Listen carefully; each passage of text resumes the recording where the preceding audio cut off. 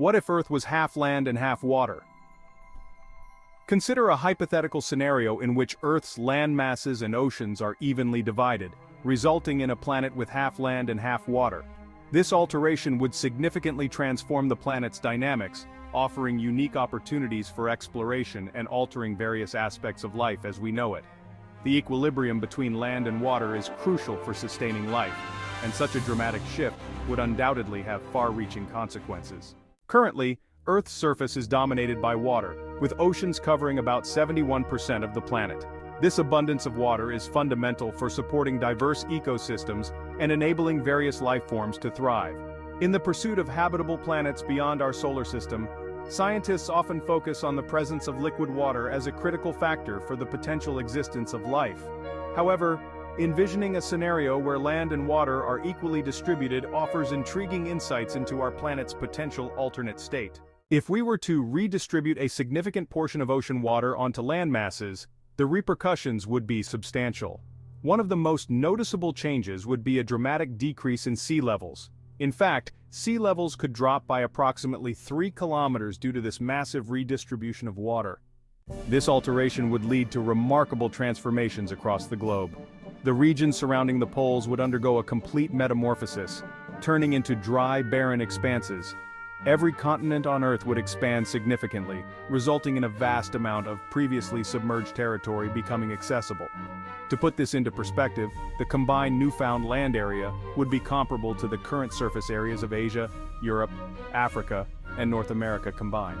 Exploring this new world would unveil previously unseen landscapes.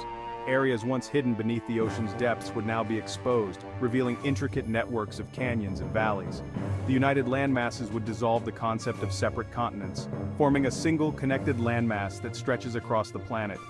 This geographical reconfiguration would have profound implications for life's evolution and migration. In the context of human history, our ancestors migrated across the globe primarily by walking. This new balance between land and water would provide even more opportunities for expansive travel. Early human migration out of Africa, colonization of Europe and Asia, and eventual settlement of the Americas could have taken place more easily and broadly across this interconnected supercontinent. However, these changes would not come without challenges. The disruption of ocean currents, responsible for redistributing heat around the planet, would lead to unpredictable climate patterns. This disturbance could result in colder temperatures at the poles and intensified heat near the equator.